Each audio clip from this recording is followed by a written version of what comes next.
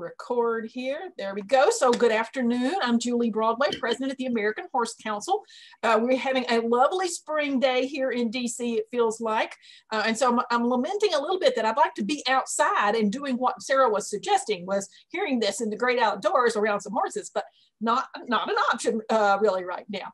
But we're delighted that Sarah's with us this afternoon, and I've got her book, and she's going to probably talk about her book and where to buy her book. And I have a clipping, if you can see that, from the Washington Post, which did a review of her book, and they titled it, "Why Horses Inspire Such Exhilaration, Delight, and Love." And they gave Sarah lots and lots of kudos for a great book. So we're delighted to have her with us. I've got one or two more people that are trying to get in the room, Sarah, and then I'm going to pass the baton to you and let you get started. But why don't you take 30 seconds to give a brief background while we're waiting for everybody else to join. Tell us a little bit about yourself. We know you're an award-winning New York Times author. What else should we know about, and a horse lover? So I'm a staff reporter for the New York Times. I actually began at the Times as their party reporter. I covered 252 parties in 18 months. And I was very concerned that I would be pigeonholed as kind of, a blonde floozy, because I don't know, I look like a blonde floozy, by having that job. And the editor who hired me said, Sarah, if you can do one hard thing well, you can do another hard thing well. I think that also is a life lesson for working with horses. If you can handle a horse with grace and ability on the ground, chances are that horse, or get it to a point where you can handle on the ground, that horse is going to excel in other disciplines and other things. So it was such a life lesson for me. She said, doing this well is hard. And if you can do one hard thing well, you can do another. So it's such a lesson not to limit myself. And I've since become an investigative reporter. I was a finalist for the 2016 Pulitzer Prize. I cover social unrest, the Trump administration, still more parties. So it's been a really wide ranging. I was the West Africa temporary bureau chief over there for the Times. So it's been a wild ride. But my secret, Julie, is that everywhere I go for the New York Times reporting their stories, when I'm done, I whip out another notebook and I go find the horses. That's great. That's great. That has been my lifelong secret that I ended up outing myself in the book because I never revealed that I was a horse crazy or even connected to horses at all my whole career. Well.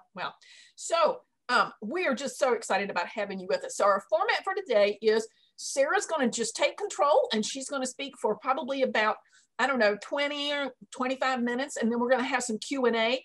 If you're like me, you've done a lot of Zoom, so you know where the controls are, you know where the chat feature is. So if you've got something, go ahead and throw it in the chat, and we'll try to keep our eye on that so we can come back around and make sure we address everybody's questions. But I think this is going to be entertaining. I think it's going to be educational, and we're just excited about having Sarah share her life experiences with horses. So let me see, go over here to Sarah, and I'm going to say, make you the host. Ooh, there you go. So if you've got slides you want to show or whatever, feel free. I don't have slides, though I probably could show some horse pictures, like we all show our baby pictures whenever we meet people. But I thought I would start with a little tiny reading from the book, which sort of explains what I was just saying about never outing myself. In the decade I've worked for the New York Times, I've reported across the country and around the world. And as soon as I file each story, I do one thing before I head home. I search for the horses. The rider in me wants to gaze at them, to stroke them, to gallop with them. But the reporter has only one goal, to know their stories.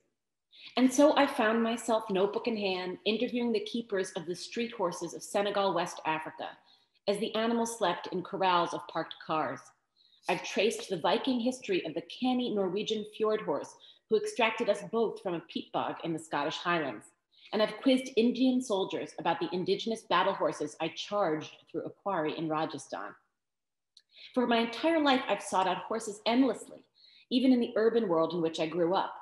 As a girl, I found them hidden between the townhouses of Manhattan's Upper West Side, underneath the Robert F. Kennedy Bridge in Harlem, and stampeding in Central Park, where I was a mounted parks enforcement officer as a teenager. And yet, I never asked myself, why do I love horses?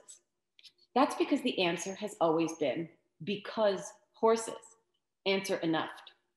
And while to me, horses feel like an inevitability, a part of my body and life in a way I don't question any more than I would the rise and fall of my own chest, the reporter in me is plagued by and duty bound to ask. In fact, why is the sum total of my job description. So it's only a matter of time before I turned that query on myself. That quest became this book. And I realized that I've been having a conversation with horses my whole life about exactly this question. Here, I'll tell you what I've heard. And so that's the thrust of Horse Crazy. And when I first pitched it to Simon & Schuster, actually, they came to me after I did a big investigation into New York City nail salons, the one I was mentioning that was a finalist for the Pulitzer Prize. And they were like, do you want to write a book about nail salons? And I was like, the nail salon story was about labor exploitation and health effects that manicurists face, very really crushing and destructive industry. And I was like, that's too sad. I don't want to spend a whole year of my life. I already did a year of my life. Like, I can't. And they were like, well, what do you want to write about? And I was like, ponies. And I don't think it was what they were expecting. And I had never really expressed that part of my life. I never revealed that, before I would go to the office, I was riding at 5 a.m. Every day out in New Jersey. The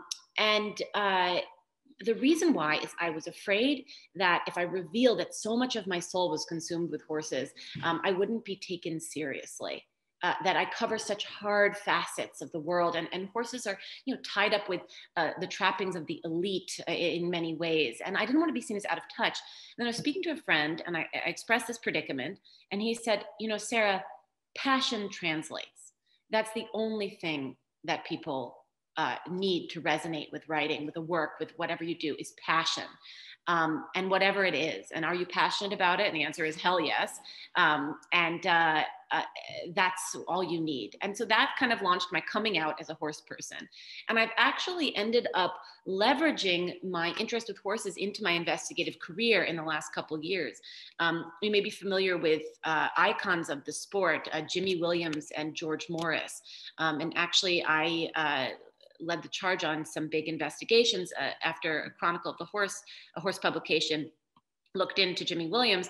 I uncovered a lifetime of predation on young girls and exposed that in the Times. And that led me to my investigation of George Morris, who was a huge figure in the equestrian world. I'm sure you all know who Morris is.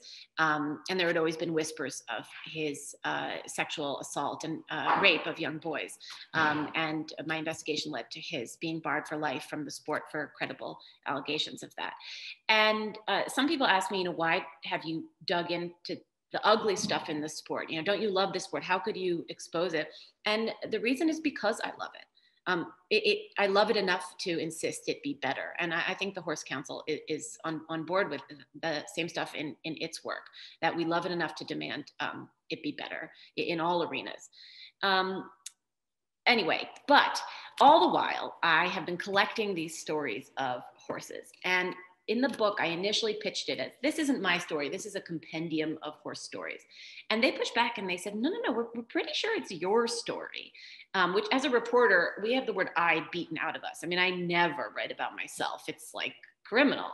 I don't even, I'm not allowed to make any political contributions. I'm not allowed to talk about my politics publicly. I'm not allowed to infuse any story I write as a New York Times reporter. And I realized that, when you look at a dog or a cat, you have a kind of reaction to them, right? Like, oh, how cute. But when you look at a horse, you have an emotional reaction. It's something more like looking at a mountain vista or the sea rolling in. Horses do something to your soul. And then I realized that meant horses are deeply personal, that they pull on your soul in a way that few other things can. And so the story ended up incorporating a lot more memoir than I thought it would. Part of my story with horses I tried to examine is, why was I so drawn to them? Here I am. I'm from Manhattan. You know, that's not a horse country. I'm sure all of y'all are from places where at least you can find a horse if you look hard enough. You know, they're like, maybe you can go to a pub with, like I said, the White Horse Tavern, named after a horse in New York. Then why was I so drawn to them? And I think a large part of that I examine in the book was that I'm the daughter of an immigrant, of a Holocaust survivor. And my dad, the way he was quite elderly when I was born, and the way he survived the Nazis was by having a false identity. He had a fake baptismal certificate, and that was how he survived. He almost hid in plain sight, you could say. And I realized that in inserting myself in this sport that is so bound up with Americana and with the elite, in a way, I was insisting that I was part of America. That here, my father had to pretend he wasn't who he was in order to survive. And here, if I cloaked myself in this world, maybe I could survive and thrive. And I often say that people are going to pick up this book about horses and be like, why is there so much Holocaust in this book about horses? And that's because that's my story. As weird as it is, they're braided together. And I would always say to my dad, you know, this isn't my world. This is Ralph Lauren's world. You know, he invented the conceit of the equestrian sport, the cashmere and the jodhpurs. And my dad would say, Sarah, not Ralph Lauren, Ralphie Lifshitz. Ralph Lauren's real name is Ralphie Lifshitz. He's a Jew from Queens, just like me. And that really spoke to me, in that identity is what you make it. Identity is something you define yourself. No one else has the right to give it to you. And that led in my book to the exploration of Black cowboys. I worked for a Black cowboy in Harlem, Dr. Blair and Mrs. Blair. Don't you call him by anything other than Dr. Blair. He's a very tough cookie. And I was bicycling along the Harlem River when I was a teenager and saw what I thought was a mirage in the river. And it was a barn in Harlem on a little island. And I biked across the way, and out popped a head from the stall of this surly woman. And she said, if you can pick a stall, you can pet these horses. That began my job working for the Blairs. And the Blairs were Black cowboys. And we didn't teach riding on the island. We had inner city kids come, groups of 40. We had 3 horses, and we'd let them watch me ride and talk about horses. I said to Dr. Blair one day, I said, this place is called New York City Riding Academy. You know, permission to speak freely, sir. We don't teach riding. You know, what are we teaching here? And Dr. Blair said to me, Sarah, do you know what a cowboy is? And I was like, of course, who doesn't know it? Like, he said, a cowboy is a Black man. And Dr. Blair was a historian, and many historians have deduced that 1 in 4 cowboys were Black in the American pioneer era. And they have been entirely erased from the American origin narrative by the silver screen, by John Wayne, where you don't see a single Black face on those screens, and by racism. And Dr. Blair even believed that the word cowboy indicated the Blackness of the people who originally had that job. It's a school of thought that you wouldn't have called a white man boy in that time. You had a houseboy, and that was a slave. And boy was a pejorative. So the very fact you would have called him a cattleman or a rancher, the very fact that cowboy is the term seems to indicate to some historians that they were Black men who originally held that job, or pioneered that job. And I said to Dr. Blair, what are we teaching? And he said, we are teaching students that there are other lives out there and that they belong to the story of America.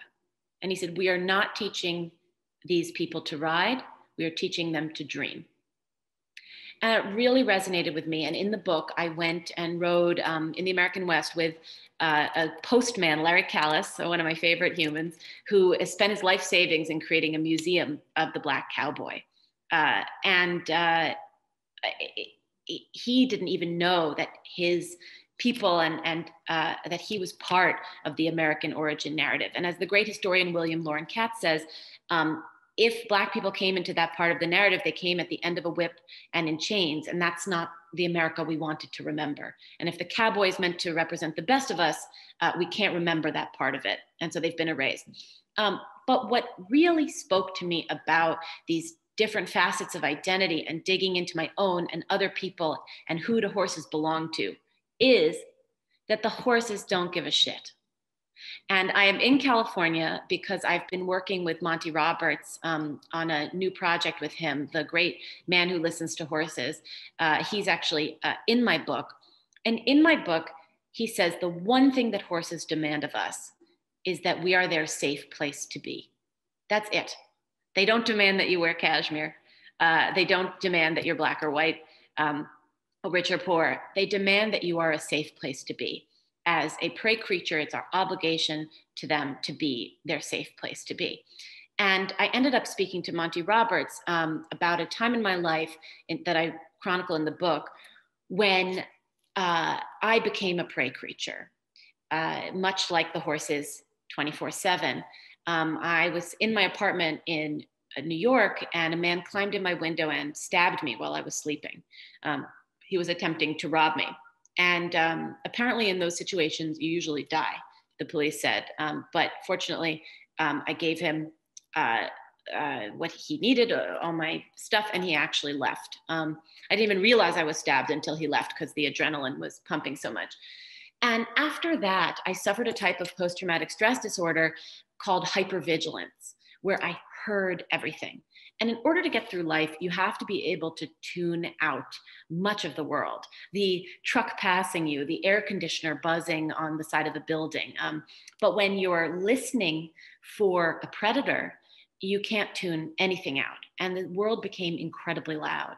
And so I spoke to Monty Roberts about that state of being, because that's how horses live. And in recovering, I found a way to quiet down the world through horses who only communicate with silence, right? We rub up on them and we mutter to them and whatnot. And in the movies, they whinny back at you. But we all know that they really communicate with a sign language of gestures. Monty calls it equus. And one of the revelatory things, what really part of what got me through it was I realized that the one distinction, although I had been transformed into a prey creature, unlike a foal, I have a choice. And that choice isn't necessarily one that will be made for me by a stranger in the dark. And I can choose whether or not to live as a prey creature.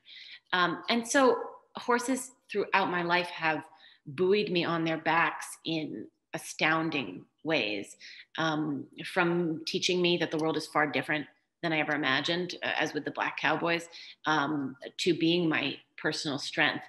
And many people refer to the relationship with a horse as a dance, as a tango. And I think that's totally incorrect, because a dance is two creatures who join in and participate with equal intention. They're both there for the same reasons. And the truth is that the horse is bred to capitulate, right? One of us is in it we're both in it for different reasons. And yet they've been bred for millennia to be a perfect complement to us. And I think it is our obligation to constantly remember that a horse isn't created for itself, that a horse at this point has been a construct created for people, and that means we owe it an ethic of extreme care. And we have a tremendous obligation to them. And I don't think we ever pay it back, but places like the Horse Council and people like you, I imagine, are all trying in our different ways. And one of the other really exciting things about the book, so I went into the personal, was also using my personal experience as the backbone to tell the story of horses generally. So I took every little nugget in my life and went to the logical extreme and tried to figure it out. So I have a Dutch warm blood called Trendsetter. And I was like, how the hell do I have a Dutch horse in New York City? That doesn't even make sense. And so I ended up flying with a trio of Dutch warm bloods in the belly of a 747, importing them from the Netherlands, trying to figure out, how this mechanism works. I will tell you, it works because of one sole thing, which is hay. If a horse is munching on hay, that horse is happy, whether you're flying above the Atlantic or landing on the tarmac at Schiphol Airport in Amsterdam. And I ended up speaking to scientists about why horses constantly ruminate. What is so compelling about hay? I mean, it looks like garbage to me. Everyone's tried to chew a bit of hay. It's awful.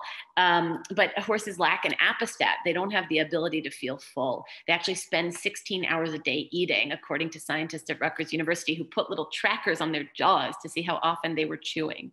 Is it an evolutionary advantage to just always be snacking in case you run out of snacks, or is it a disadvantage that now that they're stalled creatures, they're prone to colic? So I really pulled the logical thread of every single thing I did. And I'll end with one final story. And I would love to have questions, because as a journalist, I ask so many questions. I'd love to be asked some questions. I invite you all to put on your little journalism hat, which is, I went riding in India. And I rode a rare horse called a Marwari. It's actually the horse that's on the cover. And if you can see, it has little ears that point in at the top of its head and make a heart. And it is so darling. It is just the most darling horse, plus being fleet like a thoroughbred and hot like an Arabian and bone like a warm blood. And it's just an awesome horse. So of course I get home from Rajasthan. I'm like, I have to have a Marwari horse. I just need a horse that has heart-shaped ears on the top of its head. Who doesn't? Turns out you can't export them. The Indian government considers them a rare commodity and has banned the export of them because their fear it will be depleted. And yet one woman I found on Martha's Vineyard has 12. And I was like, how the heck does this one woman have an island of these rare Indian horses? So I actually went and spent a weekend with her, Francesca Kelly. She's glamorous, she's a bitch, and no one gets in her way, not even the government or the USDA, because she got a couple out before the ban, and she has been, drum roll, I'm revealing a little bit of a spoiler alert in the book, smuggling Marwari semen to America and creating an illicit herd on her island. But the truth is, she's a horse crazy. The book could be only about her, right? I think we all have a touch of that in us. I think the horse does something to the soul that makes that seem not that crazy. But ultimately, Francesca, Allison, should I reveal why Francesca did it? Is it too much of a spoiler? I don't think so, because there's so much in that one chapter that is jaw-dropping that, no, I think you should go ahead. Okay. The truth is, the reason why Francesca has been traveling for two decades back and forth to India, buying horses, cultivating a stud book over there, throwing Marwari events to bolster the breed in the Indian government's eye, they think of it as a native cur, really, has not been for the horses at all, but for the love of the safari guide on her first trip across Rajasthan 20 years ago. And theirs has been an international affair mixed in with equine semen smuggling, horse trials, endurance riding, Indian dressage. And the truth was revealed there in her living room in Martha's Vineyard. And she said to me, is the story about horses? Yes, but isn't it always so much more than about horses? And that's really could be the thesis statement of Horse Crazy and of me, and I imagine of all of you. Questions? Thank you. Okay, guys, questions for Sarah? Anybody want to start us off?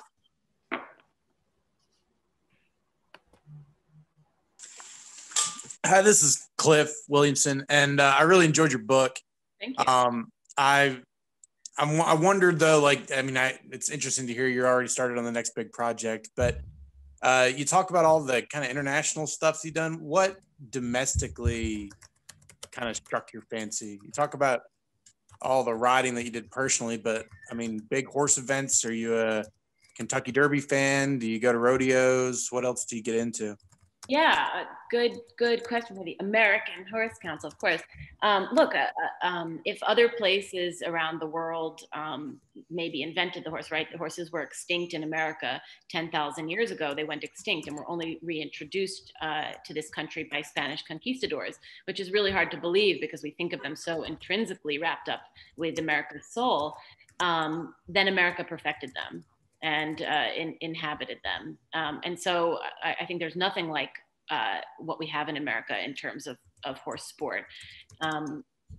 you know, I was spending the weekend with Monty Roberts watching rodeo. I mean, there's just nothing like rodeo in the world. And the level of connection between the cutting horse and the reined cow horse and the rider, I think can't even be replicated. Maybe I'm biased, in a dressage arena in Frankfurt. And my brother actually, for some reason, my family hates animals unless they're covered in béarnaise sauce. And my brother ended up buying on a whim a part share in a racehorse that went to the Derby. And it was called Master David. And we went and watched Master David, and my brother had what's called Derby fever, which is the belief, you know, conviction that every other horse in the Derby is a nag and yours is superior. And his Derby fever broke immediately when Master David came in second to dead last by 12 lengths. But I think something really interesting happening domestically has been the Retired Racehorse Project, and taking losers like Master David and giving them second lives. So I think that that's fascinating. And I don't see that happening in the UK to the same degree it is here with their racehorses, or in Dubai or Australia. So that is really inspiring on the domestic landscape. From Vanessa, are there any cultural perceptions that took you by surprise regarding horses during your international travels? I've never got that question. It's an excellent question. I'll go back to the Marwari chapter. In India, the right to possess, breed, even touch those horses has been followed the caste system, which is a social system that says you're born into a specific strata of society. It was banned in the 50s. Gandhi had it constitutionally banned, and yet it pervades still. And the bottom of that rung, the untouchables, known as Dalits, are considered just human filth for no other reason than how they were born. And they are forbidden to touch horses. And one of the life rights of the higher caste, you've seen Indian weddings, right? The Bharat, it's that awesome parade of the groom to pick up his bride on a beautiful horse. And that is just, you know, the trope of an Indian wedding. You know, it's the you may kiss the bride, it's the chuppah, you know, and Dalits are forbidden to do it. And there has been a group of Dalits activists who are riding to their weddings. And when they ride to their weddings, they're stoned by people. And there have been injuries, there's been some deaths, and they're wearing like football gear now to do it. And one Dalit petitioned with the High Court, their Supreme Court, for the right to ride to his wedding. And he never stopped fighting. And in the book, I describe the scene when he finally rode to his wedding and saw his bride for the first time through the magic ears of a Marwari horse. So yeah, that was a fascinating cultural perception. Oh, this is just a nice compliment from Megan the Ninja. Thanks. She says, talk about different experiences to write about something you're connected to too. You're awesome. Well, it's super interesting, Megan. You know, as a journalist, we parachute into totally new scenarios. You know, I joke that it's the best job in the world because I'm a professional busybody, because I get to ask all the questions we always want to ask. And so there's the risk of when you write about something you really know in your bones and blood. I mean, I've been writing since I'm 2. I've, you know, engaged in it in a really deep way, to overlook things and to make assumptions, you know, but then I really tried to fight myself on that. So in the very beginning of the book, I talk about the hand system of measurement. You know, I haven't given too much thought. 14.2 is a pony. Above that is a bigger cob, you know, but what the heck is a hand? And it turns out it's a unit of measurement established in ancient Egypt. And actually they found a cubit rod in a millennia old tomb that gives the initial measurement of the hand, and it's actually a hieroglyph of a little hand like this with the 4 fingers. You know, so I pushed myself to. Oh, I had an echo of myself. I'm sorry. I pushed myself to not take anything for granted. Are you guys hearing an echo of me too? Okay. Yeah, there is one. If everybody that's not speaking could mute their line, that'd be appreciated. So Sarah, what we do here at the Horse Council is about legislation, and there's a new piece of legislation that's going through called the Whole Veterans Act, which is going to be analyzing the effectiveness of the use of horses for veterans who have mental challenges. So given your experience with PTSD, tell me a little bit about how you leveraged horses to help you overcome that, that experience. Sure. And actually, when I was at Flags Up Farm, Monty Roberts Ranch, he was doing a program called Horse Sense and Healing, which was with veterans.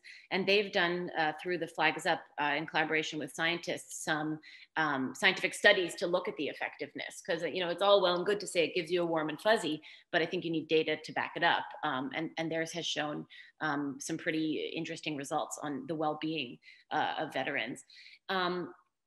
I am on the board of a therapeutic riding organization in New York City, believe it or not.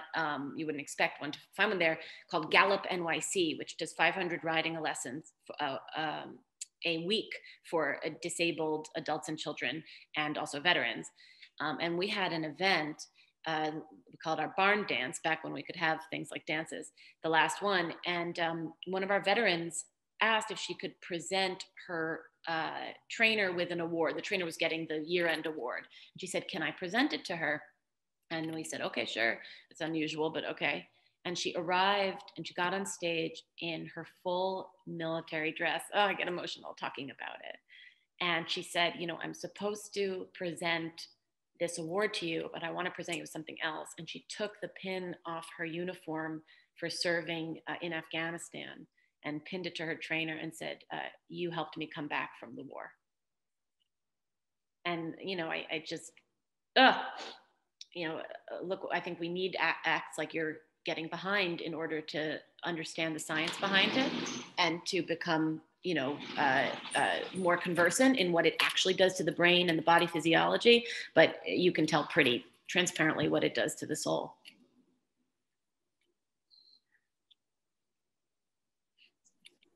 And I think someone called in. And so I just want to say, if you're not able to view the chat, Debbie posted a really nice thing that says that if you have any interest in the science trial results, you can write to her at debbie@montyroberts.com, and she'll share that with you. So cool. Other questions for Sarah? I have a question. Victoria, go ahead. Hi. So in the beginning of your in the beginning of the webinar, you spoke about the disconnect between Black cowboys and equine history and culture and stuff like that.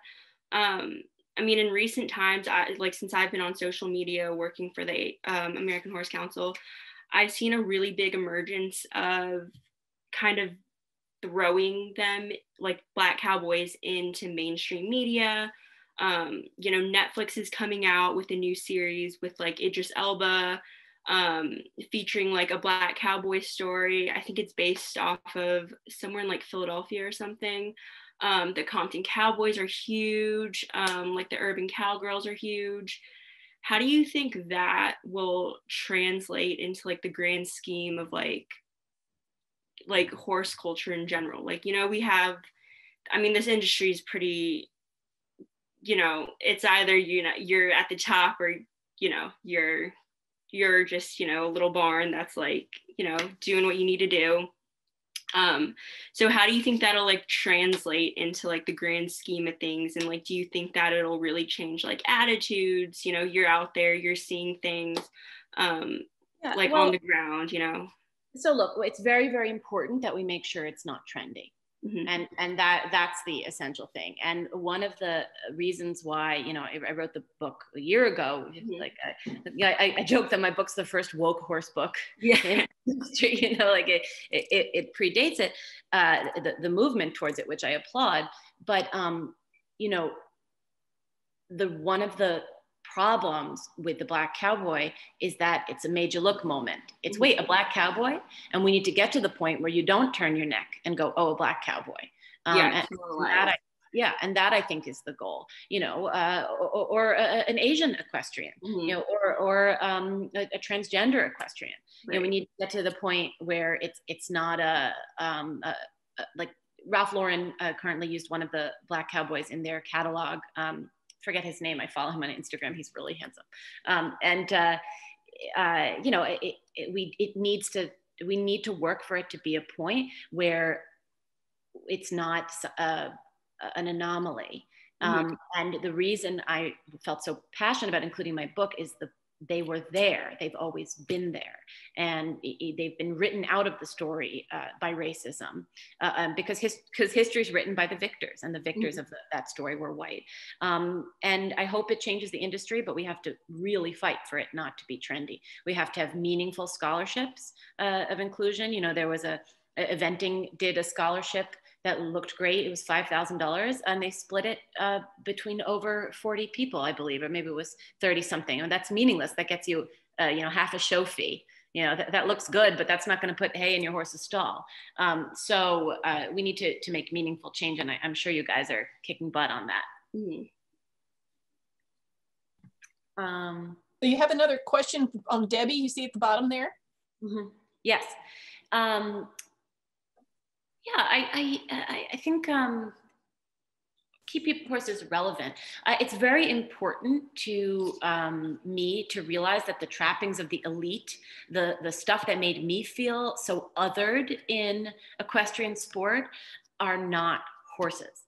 That they've been trussed up in stuff that doesn't belong to them, that they are incognizant of wealth, they are incognizant of stature. And I think when you strip that down and recognize, you know, to quote Monty again, that horses demand that one thing of us, that we're their safe place to be, there is increasing relevance. It's easy to dismiss it as like the fancy pants sport of the elite.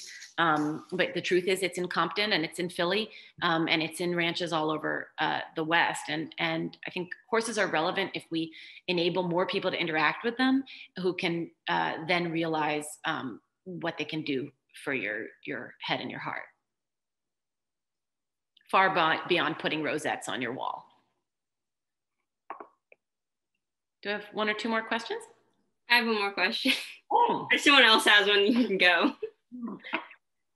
But so how big of, so you've been around the world and like have seen different cultures. How big of a, I guess, cultural disconnect is there in like the States and like the equine industry with like people other than like your, you know, mainstream equestrians, if that makes sense? Like, how do you think people's cultures, like immigrants and stuff, like, I mean, I'm an Asian equestrian. Do you ever see like different like cultural reasons in behind like riding or like not riding or getting into horses? Yeah, I think one of the conversations happening in the at least the show jumping world is about you know, why I think it's 97 members of the United States Equestrian Federation identify as Black out of the hundreds of thousands they have. They just released. I mean, that's wackadoodle. That's nuts. Mm-hmm. Some people say, oh, it's because it's expensive, you know, and money in this country, unfortunately, often falls on socioeconomic lines. But there are plenty of rich Black people. You know, where are they? And I think that's the messaging of exclusion. And I think it's on all of us who are interested in these topics to find new ways to prevent there from being cultural divides.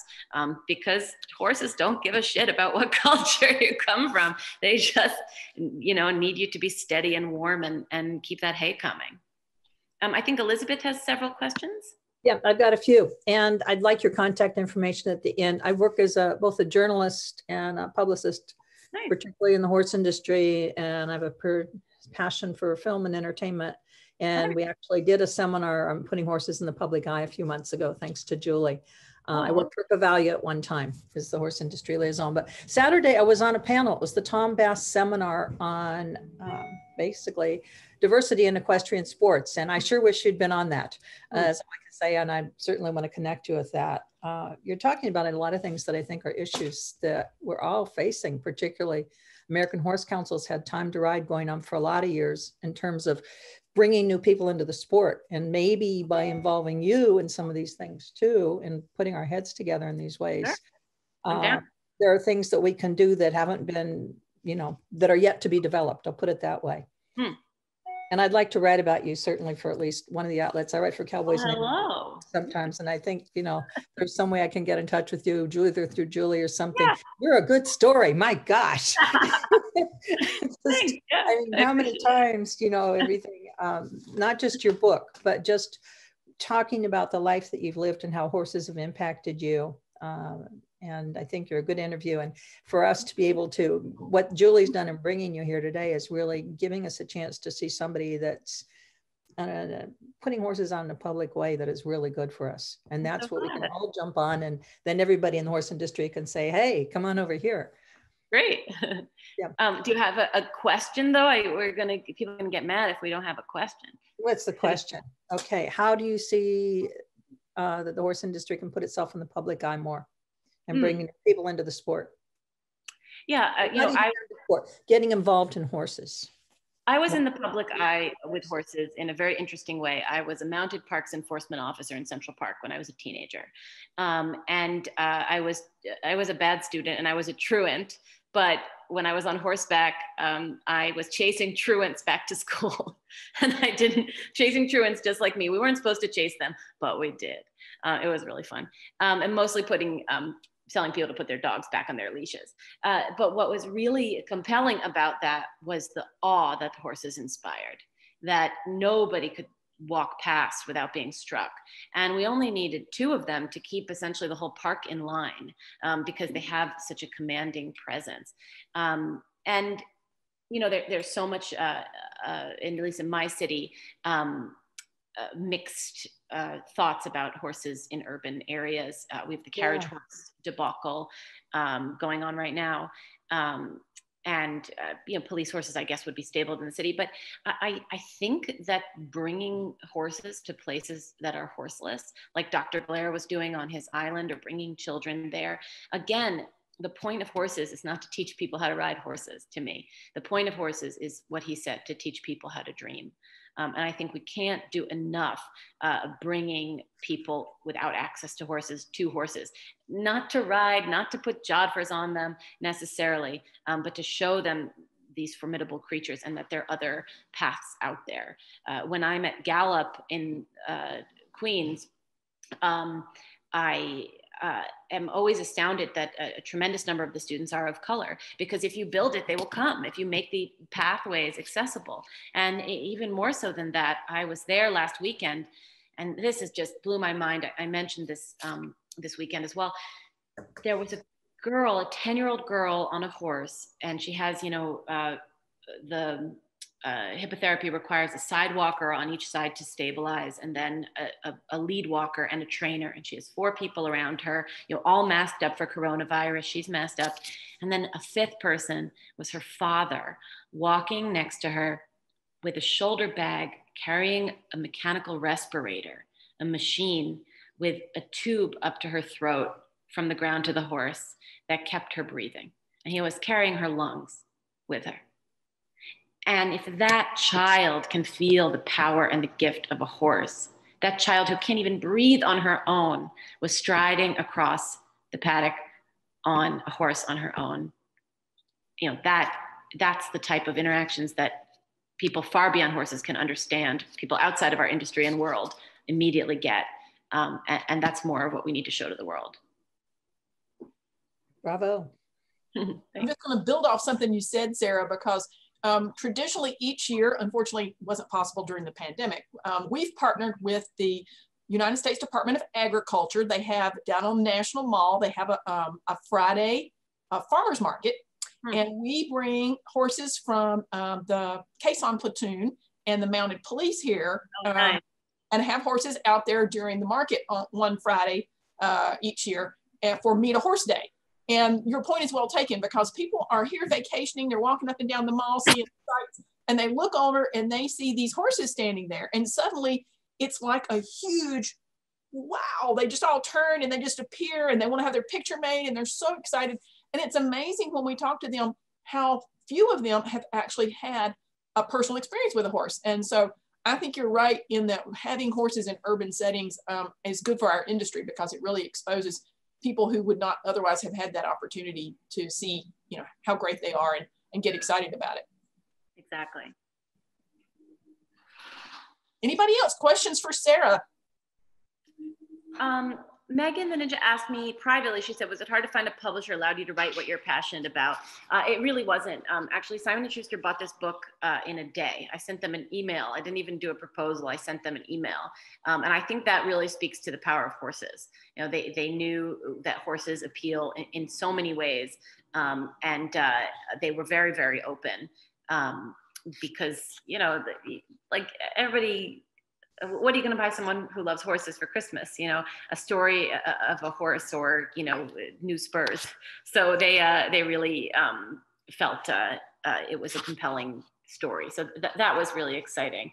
But I think if you're looking to write a book, even if it's not about horses, like what my friend told me, passion translates. And really that's what makes a good story. And when I look for stories about other people to write about, I wrote a story this past weekend about this phenomenon taking over New York City of beastly loud cars that people soup up their engines so they sound like gunshots, and people in New York are furious about it. And I went to figure out, you know, who are these people who are souping up their cars? And it turns out it's just a tremendous passion, and it makes them feel larger than life, and they don't have a lot of power right now because of the coronavirus, and it's the one thing that uplifts them. And so, you know, who thought I would ever care about these cars? Are actually, people call them fart cars, because they make such a pow, pow, pow gross noise that people hate them. And who knew I would find, you know, deep passion and meaning from people obsessed with these funky cars. So passion translates. One last question. I'm curious to know if you've gotten a lot of response from people saying that they're buying your book for their non-horsey friends, because I realize that that's what I've been doing. Oh, well, thank you so much. I have actually a tremendous amount of people, and actually that Washington Post review was very, very gratifying, because she said, you know, this isn't a book for people who necessarily love horses, which you would never expect a book called Horse Crazy, that it could go beyond. But, you know, Susan Orlean writes about orchid thieves. And I know I don't want an orchid. I don't want to steal an orchid, but I want to know everything about that orchid thief. And so I think that the curious can embrace this book. And maybe that's the answer, Julie, you know, to expanding the field of horses, that it isn't really about horses. It's about this deep, rich history of how the United States was made, you know, on the back of a horse, and where these creatures come from, and what they've done for us, and what they continue to do. And that can expand interest far beyond anyone who ever wanted to, you know, snuggle with a Shetland. Thanks, Sarah. Okay, guys, we're going to wrap up for today. Any of you want Sarah's contact information, just feel free to reach out to me, and I'll hook you up so you can correspond with her directly. But we're delighted to have you, Sarah. We wish you the best of luck. Where can we buy the book at? Oh, great. So let me send you this. So if you would like an autographed copy, I have collaborated with a local bookstore, and it's right around the corner from me. So he calls me up and he says, Sarah, you got a bunch of books, and I will autograph them for you. And you're also shopping small. So that's much better than making Jeff Bezos richer with Amazon. And then the other thing I wanted to say is, if you follow me on Instagram, this is where you can find out more stuff. I also sent it to the chat, both of those. So one is autographed copies, and the other one is Horse Crazy, the book, is my Instagram, and you can have adventures with me. Oh, great. Thanks, Sarah. Thanks everyone for joining us this afternoon. Have a great day. Terrific. Thank you to the council. I really appreciate it. Bye.